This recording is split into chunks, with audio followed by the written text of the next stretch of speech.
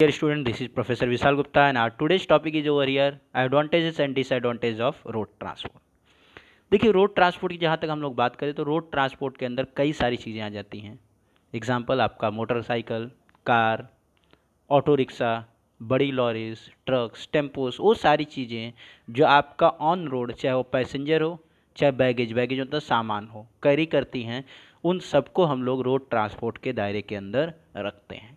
अब जैसे हर एक ट्रांसपोर्ट, चाहे रोड हो चाहे रेल हो चाहे वाटर हो, कोई भी होने दो, हर एक के अंदर अपनी कुछ अच्छी बातें होती हैं, कुछ बुरी बातें होती हैं। तो उसी तरीके से आज हमारा जो सबसे पहला टॉपिक होगा, सबसे पहले हम लोग डिस्कस करेंगे एडवांटेजेस ऑफ रोड ट्रांसपोर्ट। तो पहले एक शॉर्ट में देख लेते हैं, बाद में डिटेल में जाएंगे। पहला फ़ायदा है कि कम दूरी के लिए अच्छा होता है, economical for short distance, suitable, again come दूरी के लिए सूटेबल होता है, हल्के मालों के लिए सूटेबल होता है, फ्लेक्सिबल, मतलब इसको आप अपने हिसाब से जहाँ चाहिए वहाँ लेकर जा सकते हैं, अपने हिसाब से आप इसको फ्लेक्सिबल कर सकते हैं, इसके रूट चेंज कर सकते हैं। डोर टू डोर सर्विस, घर घर पे सामान ले जाकर पहुँचाता है।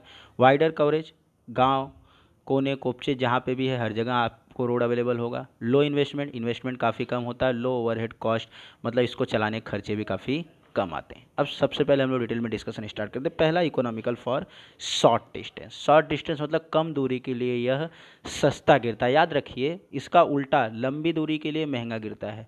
आपको कम दूरी जाना है, 1 किलोमीटर 2 किलोमीटर जाना है, तो उतने के लिए बहुत ही बढ़िया है, बहुत ही सस्ता है, बहुत ही अच्छा है। लेकिन जब ज़्यादा दूरी के लिए जाएंगे, तो अभी जैसे मैं यहाँ पढ़ा रहा हूँ मेरिट्स में, एडवांटेज में, कि इकोनॉमिकल फॉर शॉर्ट डिस्टेंस, वही मैं पढ़ाऊंगा अन economical for long distance. Long distance के लिए अच्छा नहीं होता, लेकिन अगर आपको शॉर्ट डिस्टेंस के लिए जाना है तो बाकी सब ट्रांसपोर्ट के कंपेयर में आपको अच्छा और सस्ता गिरता है। वहीं पर अगर हम बात करें आपके रोड ट्रांसपोर्ट की, तो रोड ट्रांसपोर्ट आपके पेरिसेबल गुड्स के लिए सूटेबल था। पेरिसेबल गुड्स समझते हैं, वह गुड्स जो जल्दी ख़राब होने वाले होते हैं उनको हम बोलते हैं पेरिसेबल गुड्स। पेरिसेबल गुड्स के लिए बहुत अच्छा होता है, जैसे दूध हो गया, सब्जी हो गई, ये सब चीज़ों को एक जगह से दूसरी जगह ले जाने के लिए काफ़ी ज़्यादा स्पीडर होता है। क्योंकि उन सब चीज़ों को अगर आप रेल ट्रांसपोर्ट में लेकर जाएंगे, जितना टाइम आपको लोडिंग वीडिंग क्लियर करवाने में लगेगा, उतने टाइम में आपका सामान ख़राब हो जाएगा। तो आपकी रोज़मर्रा की चीज़ें जो हैं, जो पेरिसेबल हैं, उनके लिए, पेरिसेबल तो जो जल्दी ख़राब हो जाती हैं, उनके लिए आपका road transport is the best option. उससे बढ़िया ऑप्शन और कोई अवेलेबल नहीं होता है। फ्लेक्सिबिलिटी का मतलब होता है चेंजेबिलिटी। रोड ट्रांसपोर्ट एक ऐसा ट्रांसपोर्ट है जिसको आप अपने लोडिंग अनलोडिंग के हिसाब से कहीं पर भी ला ले जा सकते हैं। जैसे एग्जांपल, आपने एक टेम्पो किया, उसको आप बोल सकते हैं भाई थोड़ा आगे चल, थोड़ा लेफ्ट ले ले, थोड़ा राइट ले ले, थोड़ा उस गली में चलो, हो जाएगा, कोई दिक्कत नहीं है। यह और किसी ट्रांसपोर्ट में ऐसा बंदोबस्त नहीं है। आप रेल ट्रांसपोर्ट को बोलोगे उसके स्टेशन से इधर उधर जाने के लिए नहीं जा सकता, वाटर ट्रांसपोर्ट नहीं जा सकता, एयर ट्रांसपोर्ट नहीं जा सकता है। लेकिन रोड ट्रांसपोर्ट आप जहाँ चाहिए, जिस गली, जिस कोपचे, जिस रोड पे बोलेंगे वहाँ पर वो अपना लेफ़्ट राइट लेकर जा सकता है। आपका सामान उतारने चढ़ाने के लिए, लोडिंग अनलोडिंग के लिए, वह किसी भी डेस्टिनेशन तक किसी भी जगह तक को जा सकता है। इतनी ज़्यादा फ्लेक्सिबिलिटी खाली रोड ट्रांसपोर्ट के अंदर है, उसके अलावा और कहीं इतनी ज़्यादा फ्लेक्सिबिलिटी आपकी होती नहीं है। तो रोड ट्रांसपोर्ट में एक फ़ायदा यह है कि काफ़ी ज़्यादा फ्लेक्सिबल है। उसके अलावा जब हम बात करेंगे तो रोड ट्रांसपोर्ट एक ऐसा ट्रांसपोर्ट है, इकलौता ऐसा ट्रांसपोर्ट है जो बायर के डोर टू डोर सर्विस देता है। डोर टू डोर मतलब घर घर तक, घर के दरवाजे तक सामान पहुंचा सकता है। सेलर जो है सामान आपके दरवाजे तक पहुंचा सकता है। क्यों? क्योंकि उसके पास रोड ट्रांसपोर्ट अवेलेबल है। आपने देखा होगा अमेजॉन, फ्लिपकार्ट, ये सब चीज़ों से आप ऑर्डर करते हैं, डायरेक्टली आपके घर पे सामान आता है। आप कभी बाहर निकल के देखो, कभी वो रेल से सामान लाया है, कभी वाटर से सामान लाया नहीं। या रोड ट्रांसपोर्ट एक ऐसी चीज़ है जिसकी वजह से सामान आपके घर तक पहुंच पाता है। अगर रोड ट्रांसपोर्ट नहीं होता तो आपको रेल ट्रांसपोर्ट से स्टेशन पे जाना पड़ता लेने, आपको वाटर ट्रांसपोर्ट से लेने के लिए वहाँ पे जाना पड़ता उसके पोर्ट पे। लेकिन आपको रोड ट्रांसपोर्ट की वजह से आपके घर के चौखट तक, आपके घर के दरवाजे तक सामान मिल पाता है। और वापस मैं रिपीट कर रहा हूँ, रोड ट्रांसपोर्ट इकलौता ट्रांसपोर्ट है जो आपको door to door service provide करता है। इसके अलावा कोई भी ट्रांसपोर्ट, वाटर, एयर और रेल ट्रांसपोर्ट, कोई आपको ऐसी सर्विस प्रोवाइड नहीं करता है। वाइडर कवरेज, वाइडर मतलब ज़्यादा जगह, कवरेज मतलब कवर करना, ज़्यादा जगह कवर करता है। एग्जांपल मैं बोलूँ, अगर आप रेल ट्रांसपोर्ट की बात करोगे, ज़्यादातर खाली आपको सिटीज़ में मिलेंगी। एयर ट्रांसपोर्ट आपको मेट्रो सिटीज़ में खाली रहेंगी, एयरपोर्ट वगैरह। वाटर ट्रांसपोर्ट आपको देश के कुछ हिस्से में मिलेंगे। लेकिन रोड ट्रांसपोर्ट जो है आपको कोने कोने में, चाहे वो आपका गांव हो, कोई भी जगह हो, यहाँ तक कि अगर गांव है तो वहाँ पे कच्चा रोड मतलब मिट्टी का रोड मिल जाता है। शहरों में आपको पक्का रोड मतलब सीमेंट का रोड मिल जाता है। मतलब रोड ट्रांसपोर्ट एक ऐसा ट्रांसपोर्ट है जो खाली अर्बन एरियाज़ में नहीं, बल्कि आपको रूरल एरियाज मतलब आपको गाँव के अंदर भी अवेलेबल मिल जाता है। मतलब देश के कोने कोने में आपको रोड ट्रांसपोर्ट मिल जाएगा, चाहे आप किसी भी कोने में रहें, आपको रोड ट्रांसपोर्ट पक्का नहीं तो कच्चा रोड तो आपको मिल ही जाएगा। उसके अलावा इस टाइप के ट्रांसपोर्ट के अंदर आपका इन्वेस्टमेंट बहुत ही कम लगता है। इन्वेस्टमेंट मतलब आपका खर्चा बहुत ही कम लगता है। जैसे एग्जांपल, आप रेल ट्रांसपोर्ट अगर चालू करना चाहते हैं तो करोड़ों रुपए का एक एक उसका इंजन या उसका बोगी आता है, वो भी नहीं कर सकते, क्योंकि वहाँ पे गवर्नमेंट का मोनोपोली है, मतलब गवर्नमेंट के अधिकार में पूरा है। आप अगर एयर वाटर ट्रांसपोर्ट चालू करना चाहते हैं, एक एक शिप हज़ारों करोड़ की आती है, एयर ट्रांसपोर्ट में एक एक प्लेन हज़ारों करोड़ की आती है। लेकिन आप अगर रोड ट्रांसपोर्ट चालू करना चाहते हैं, एक ऑटो खरीदना चाहते हैं, एक टेम्पो खरीदना चाहते हैं, एक ट्रक खरीदना चाहते हैं, तो बहुत ही सस्ता गिरता है एज़ कम्पेयर टू आपका ट्रेन, शिप या एयर ट्रांसपोर्ट के कंपेयर में। तो आई कैन से दैट कि रोड ट्रांसपोर्ट को चलाना आपके लिए बहुत ही कम इन्वेस्टमेंट की चीज़ है। बहुत ही कम इन्वेस्टमेंट में आपको रोड ट्रांसपोर्ट मिल जाता है, आप खरीद सकते हैं, उसमें बहुत ज़्यादा इन्वेस्टमेंट की ज़रूरत नहीं है। चलिए, वो बात तो ठीक है कि आपका इन्वेस्टमेंट कम लगता है, प्लस उसके अलावा इसमें ओवरहेड कॉस्ट भी कम लगते हैं। ओवरहेड कॉस्ट का मतलब होता है इसको चलाने के खर्चे। इसको रोड ट्रांसपोर्ट को चलाने के खर्चे भी बहुत ही कम लगा करते हैं। आई कैन से दैट कि जैसे अभी आप रेल ट्रांसपोर्ट या एयर ट्रांसपोर्ट की मैं चलिए बात कर लेता हूँ, उसको चलाने के लिए आपको बहुत स्किल्ड पायलट वगैरह की जरूरत पड़ती है, जिनकी पगार लाखों में होती है। लेकिन आपको वहीं पर रोड ट्रांसपोर्ट चलाने के लिए आप एक नॉर्मल ड्राइवर रखते हैं, जिसकी पगार कुछ हज़ार, 4-6 हज़ार, 10 हज़ार दिया उतना काफ़ी है। उसके अलावा हेल्पर को आपने 2-4 हज़ार दिया, उतने में आपका काम हो जाता है। इवन इसका मेंटेनेंस भी बहुत कम लगता है, ऑपरेटिंग कॉस्ट इसलिए इसका बहुत कम गिरता है। मेंटेनेंस में क्या है, आपका टायर पंचर हुआ, 60-70 रुपये, 100 रुपये के अंदर टायर बन जाएगा। इंजन खराब हुआ, 4-6 हज़ार में इंजन का काम हो जाएगा। तो कहने का मुद्दा यहाँ पर इतना सा है कि इसका ऑपरेटिंग कॉस्ट बहुत ही कम होता है। चलिए, अब हम लोग थोड़ा सा समरी देख लेते हैं कि अब तक हम लोगों ने क्या स्टडी किया है। सबसे पहले हमने स्टार्ट किया था अच्छी बातों में, क्या इकोनॉमिकल फॉर शॉर्ट डिस्टेंस, कम दूरी के लिए अच्छा होता है, सूटेबल। पेरिसेबल गुड्स के लिए सूटेबल होता है, क्योंकि आप फटाफट इसको लेकर जा सकते हैं, जैसे आपका मिल्क हो गया, भाजी हो गया, वो सब के लिए रोड ट्रांसपोर्ट बेस्ट ऑप्शन है। फ्लेक्सिबिलिटी मतलब आप अपने लोडिंग अनलोडिंग के लिए भी इसको अपने हिसाब से चेंज कर सकते हैं, जहाँ चाहिए वहाँ आप लेकर जा सकते हैं। Door to door service, buyer को सेलर इसकी वजह से डोर टू डोर सर्विस दे पाता है। डोर टू डोर सर्विस का मतलब घर घर पे जाके माल पहुँचा सकता है। वाइडर कवरेज मतलब आपको हर कोने कोपचे में, गांव गांव में भी आपको रोड ट्रांसपोर्ट मिल जाएगा। उसके अलावा इसमें आपका इन्वेस्टमेंट बहुत ही कम लगता है। इन्वेस्टमेंट मतलब कम लगने का मतलब सिंपल सी बात है, आपको अगर रोड ट्रांसपोर्ट चालू करना है तो उसमें कुछ लाख हैं तो भी उतने में काम आपका हो जाएगा। जैसे आप ट्रक, टेम्पो कुछ भी आसानी से खरीद सकते हैं एज़ कम्पेयर टू बाकी ट्रांसपोर्ट। और उसके अलावा इसमें ओवरहेड कॉस्ट मतलब इसको चलाने का खर्चा भी बहुत कम लगता है, क्योंकि इसके ड्राइवर भी बहुत सस्ते मिल जाते हैं। प्लस अगर आपका गाड़ी कुछ ख़राब हुआ तो वो भी बहुत सस्ते में बन जाया करता है एज़ कम्पेयर टू बाकी के ट्रांसपोर्ट। तो चलिए, अब हम लोग थोड़ा सा डिसएडवांटेजेस के बारे में बात करते हैं। तो जैसे हर एक चीज़ में कुछ अच्छी बातें होती हैं, वैसे ही कुछ बुरी बातें होती हैं, उसी तरह यहाँ पर भी है।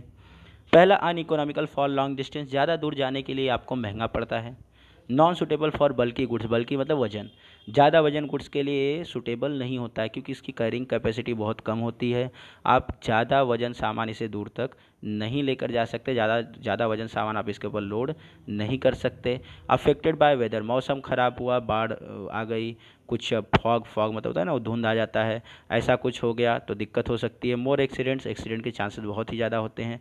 पॉल्यूशन, आपका धुआं वगैरह से पॉल्यूशन बहुत होता है, carbon dioxide, carbon monoxide etcetera. Lockdowns and delays, India के रोड की हालत आपको पता है, कभी भी आपकी गाड़ी ख़राब हो जाती है, जिसकी वजह से आपको डिले होता है। Lack of uniformity in rates, uniformity मतलब समानता।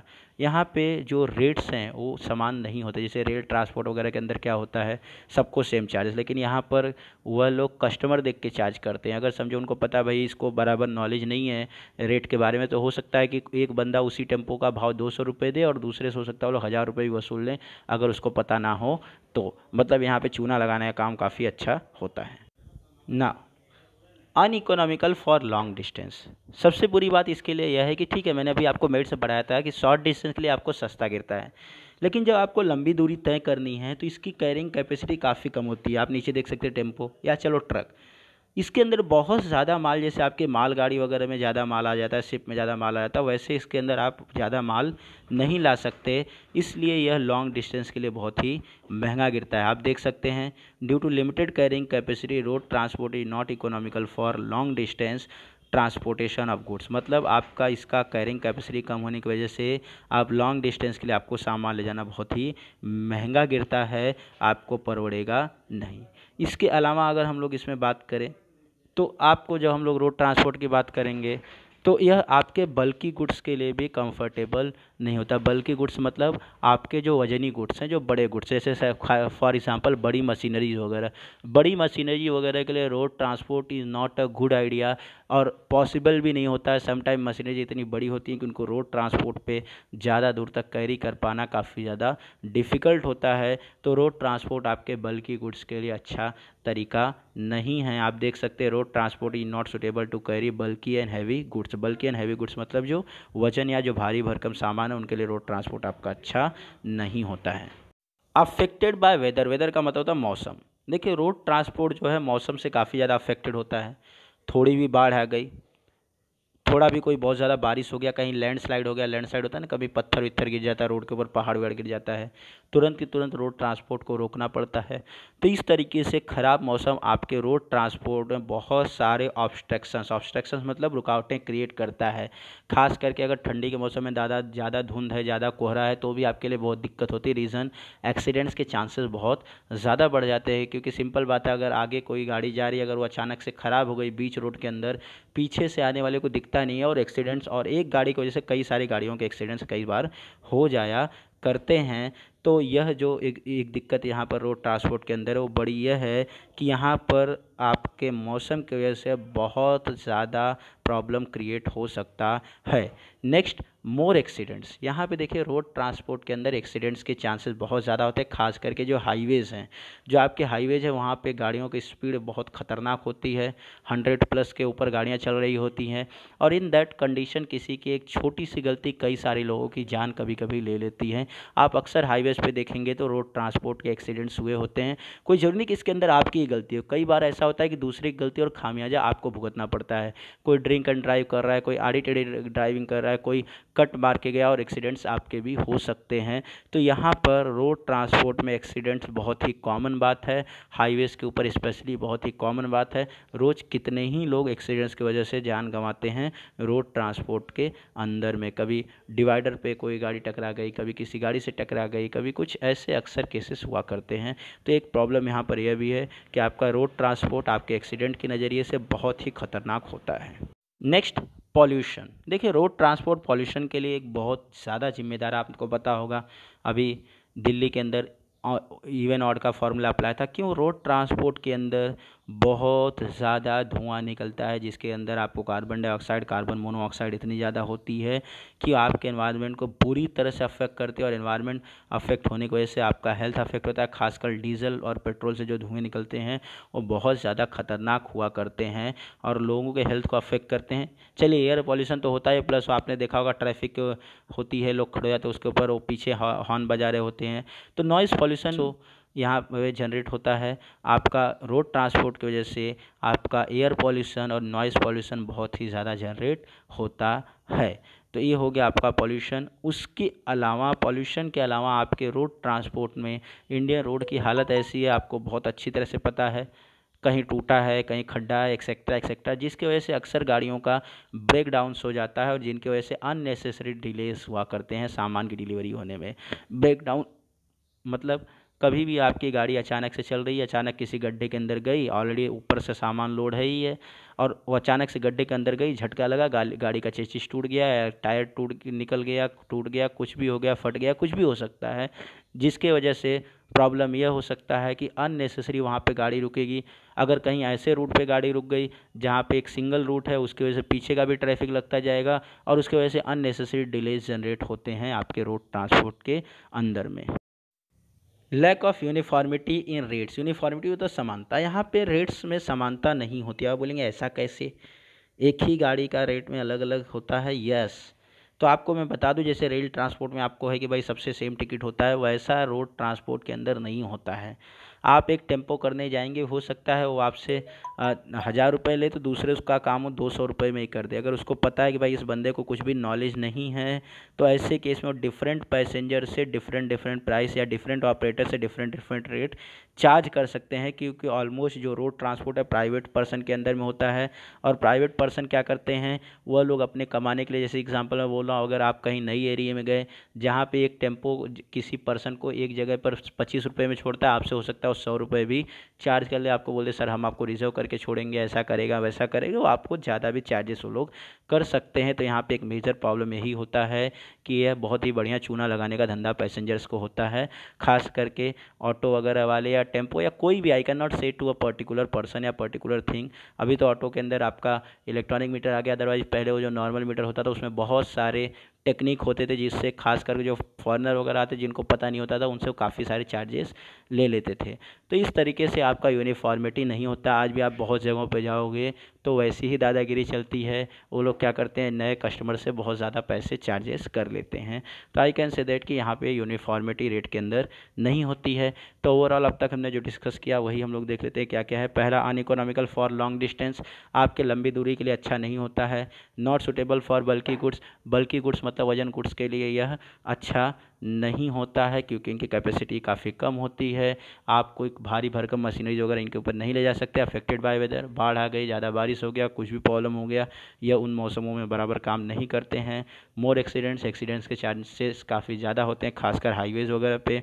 पॉल्यूशन, इसके अंदर धुआं काफ़ी ज़्यादा होता है, जिसकी वजह से एयर पॉल्यूशन और उसके बाद में नॉइज़ पॉल्यूशन भी जनरेट होता है हॉर्न वगैरह की वजह से। After break downs and delays, आपको पता है इंडिया रोड की हालत क्या है, और ऐसे केस में गाड़ियाँ अक्सर ख़राब हो जाती हैं, कुछ उनके पार्ट्स ख़राब हो जाते हैं, जिनकी वजह से अननेसेसरी डिलेज वगैरह हुआ करते हैं।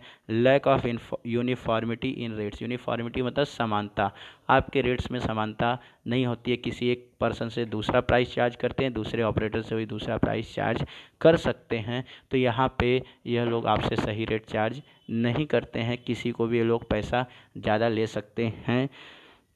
I hope all of you have enjoyed and learnt many things from the video. If still anybody have any doubt, you can ask in the comment. If any suggestion, also write in the comment. I will follow from the next video. Thank you very much to all of you for watching the video.